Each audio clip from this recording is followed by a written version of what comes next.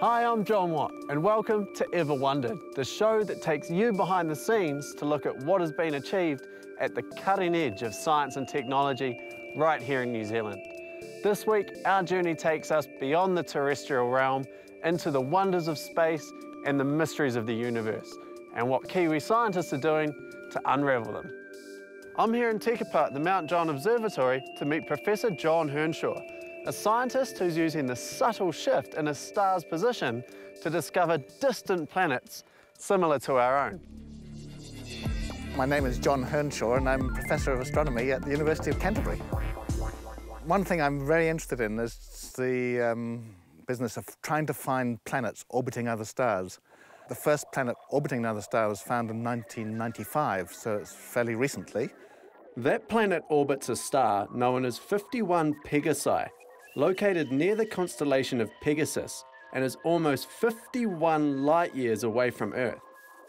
Since then, hundreds more have been found. Most of these planets already discovered are planets like Jupiter, what we call gas giants. The real challenge now is to find planets like the Earth, which are much smaller than Jupiter, and they have rocky surfaces.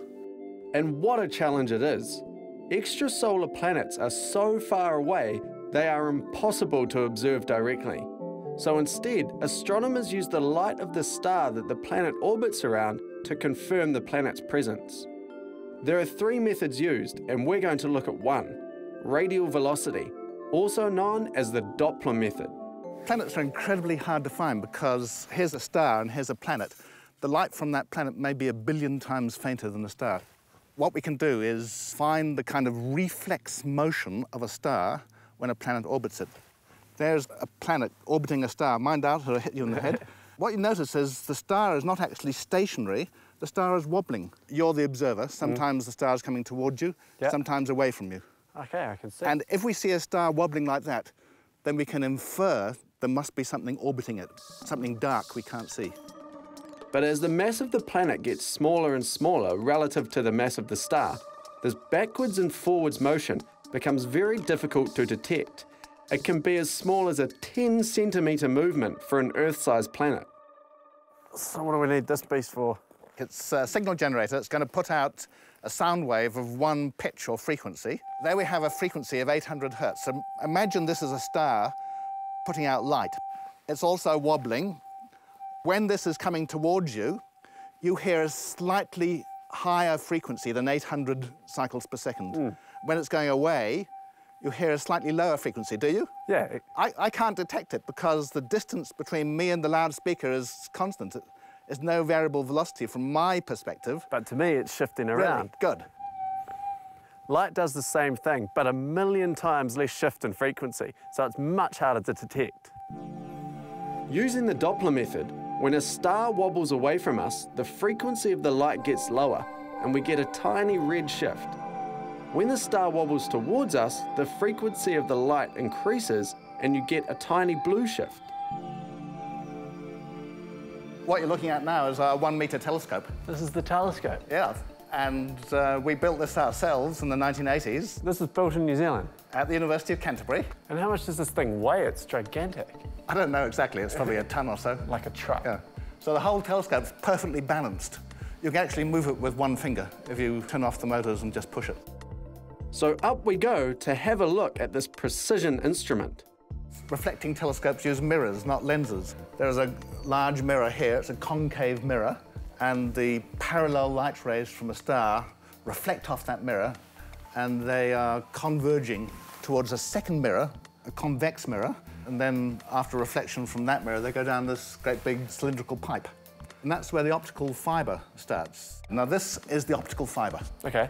So starlight travels through that fibre. It's just the width of a human hair, and it travels about 25 metres into the spectrograph. So this is the Hercules spectrograph, which we designed and built at the University of Canterbury. So this is measuring the light that comes through the telescope? Yes, it's splitting the light up into its component colours. We are measuring the colour, or wavelength, as we call it, of light. The whole instrument's in a great big vacuum tank, and if it travels through a vacuum, we know that the wavelength can't be altered at all by the air around it.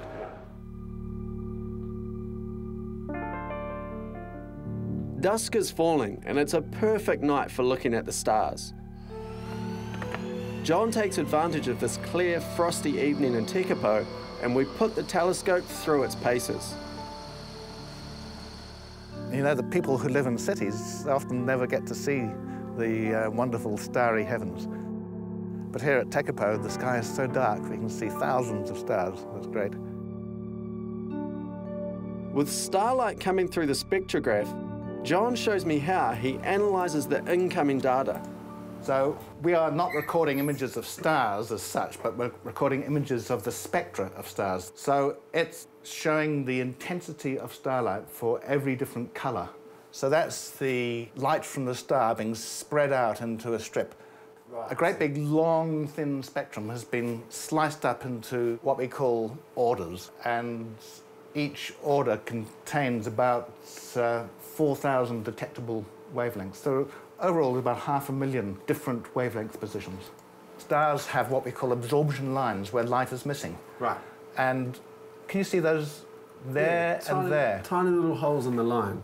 Now, these are due to sodium atoms in the star itself. So this is telling you what the star has inside it. You can actually measure not only how fast stars are moving, which is what we were talking about before, but actually what stars are made out of. Sodium's like in your street lamp, so this is the same kind of colour that you get in your street lamp, but coming from a star. How precisely can you measure the velocity of a wobbling star? And at present, the best observations in the world are a few metres per second. For an Earth-like planet, the wobble would only be 10 centimetres per second. You can't visualise how precisely one has to measure velocity, something which has never been done before for stars. Looking for a 10-centimetre movement in a star billions of kilometres away may seem almost impossible, but John is confident it's only a matter of time before the Doppler method provides real results in the search for Earth-like planets. Finding planets is the most exciting branch of astronomy at the present time. New Zealand does a few branches of astronomy, but does them extremely well. So I think we can compete on the world stage, and some things we do as well as, or even better, than anywhere else. To date, optical astronomy has been the dominant method for understanding the workings of the universe, but it's possible to explore even further and deeper. We're going to have a look at radio astronomy, a field of astrophysics that uses invisible waves to explore deep into the cosmos. My name is Melanie Johnston-Hollett. I'm a senior lecturer at the Victoria University of Wellington, and I'm the leader of the Radio Astronomy Research Group. All astronomy is kind of like being an archaeologist for the universe. Because light travels at a finite speed, it means that when light comes to us, it's travelled a large distance, and that means necessarily that it's come from a long, long, long time ago. Well, if you're looking back in time, then what you're doing is essentially you're probing the evolutionary record, if you like, of galaxies in the universe. So we can do projects like understand how galaxies evolved over cosmic time. So I work on magnetic fields, and I also work on large-scale structure in the universe and trying to understand how structure forms. In particular, we look at something called galaxy clusters, which are groupings of hundreds to thousands of galaxies, and how the environment around those galaxies affects their life cycle.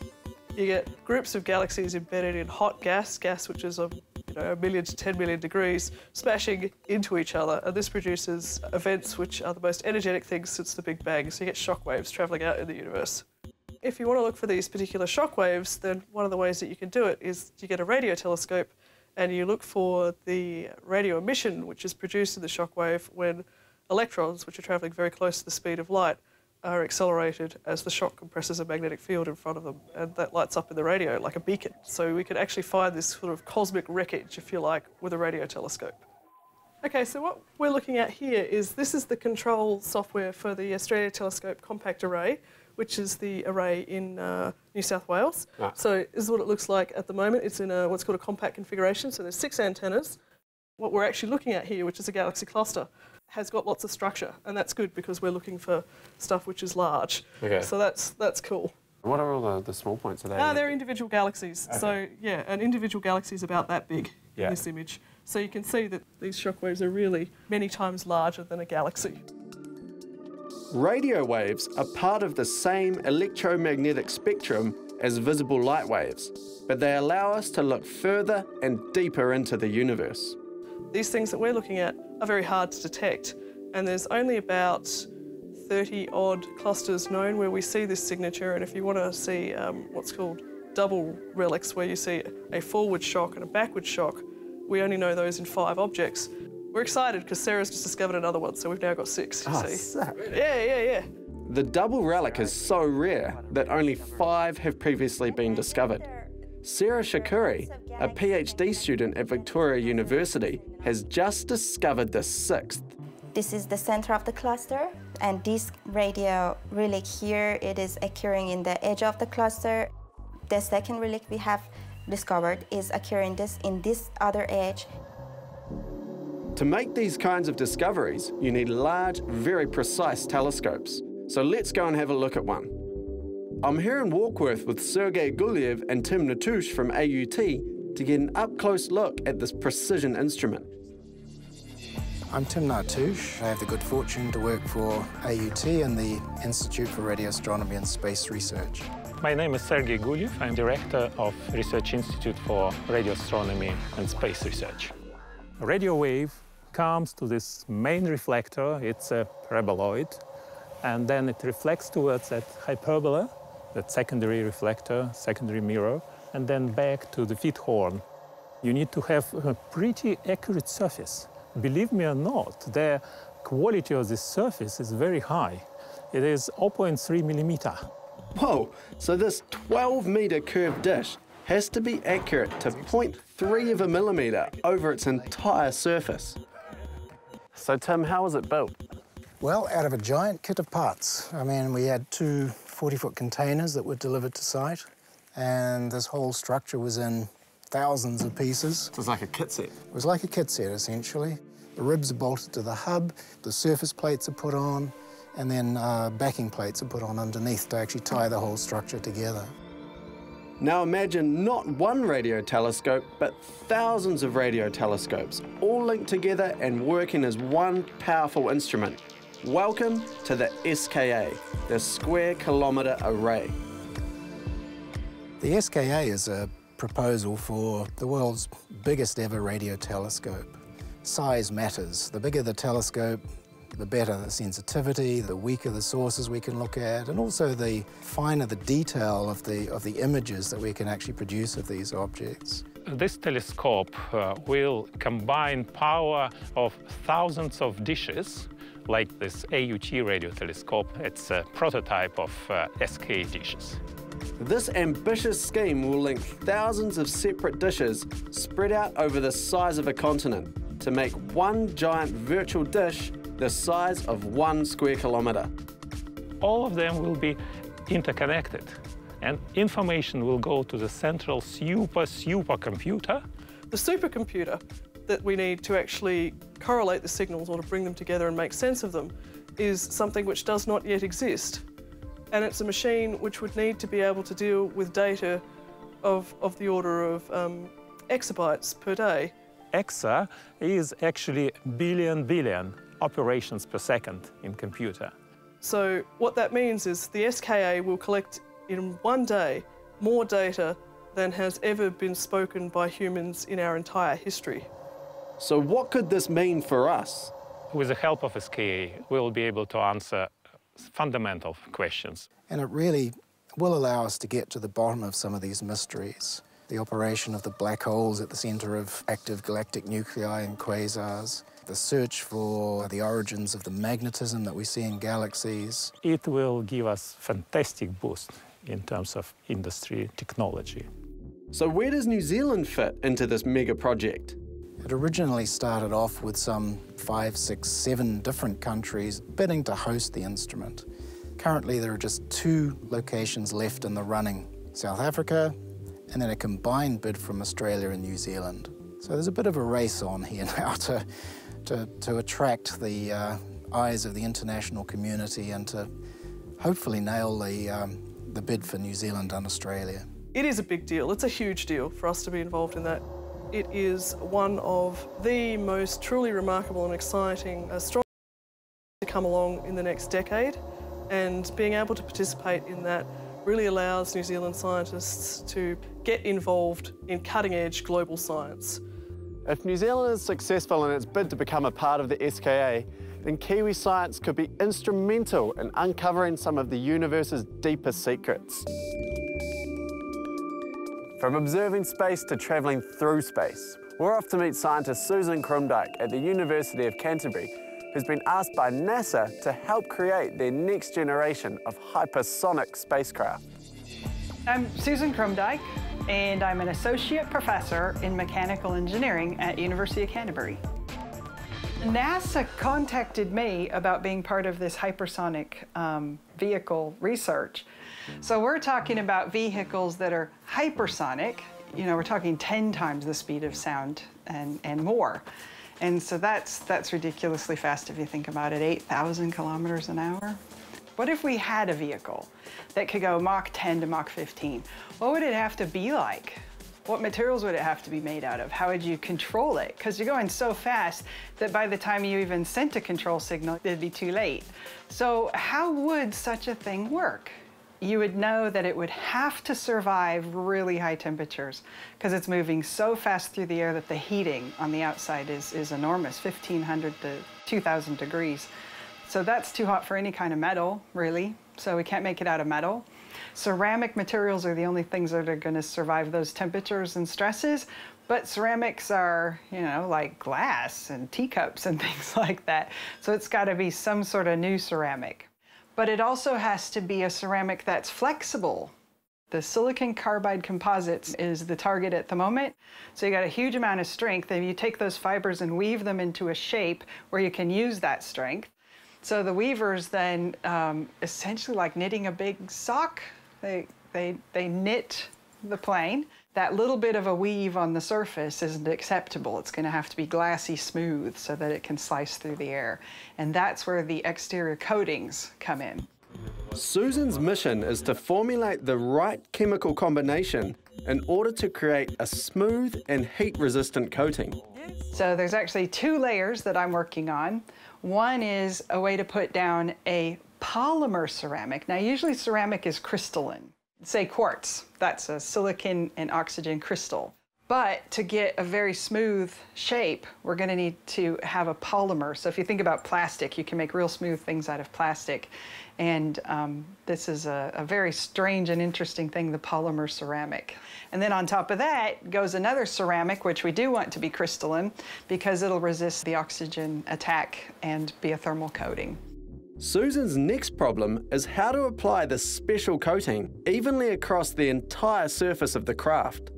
I'm going to use a method which is called chemical vapor deposition. And what it means is that you take some chemicals, and if you get those into a vapor form around an object that you've heated up, a chemical reaction will happen on the surface and leave behind the ceramic crystals.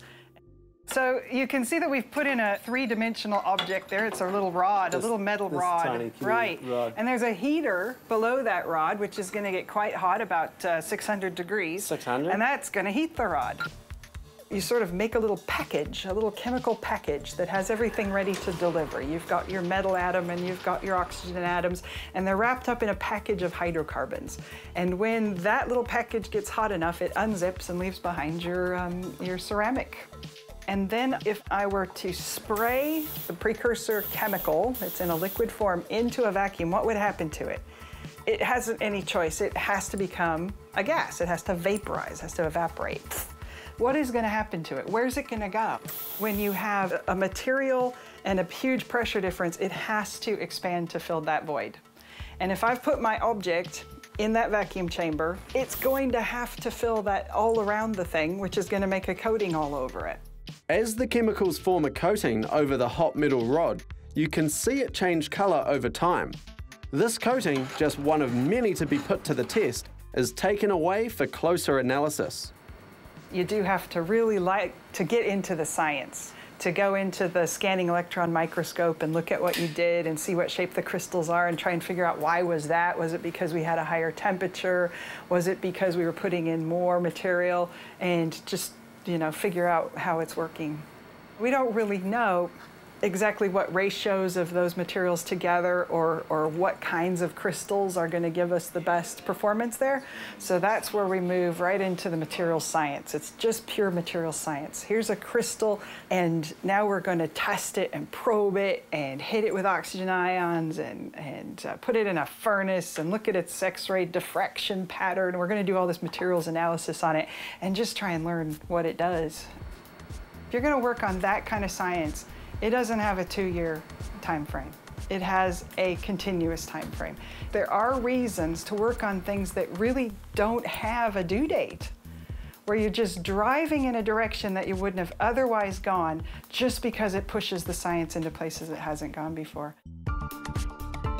These projects show the trend towards collaborative global research, with Kiwi scientists right at the heart of some of the world's most exciting and complex research initiatives. That's all for this week of Ever Wondered. See you again next time.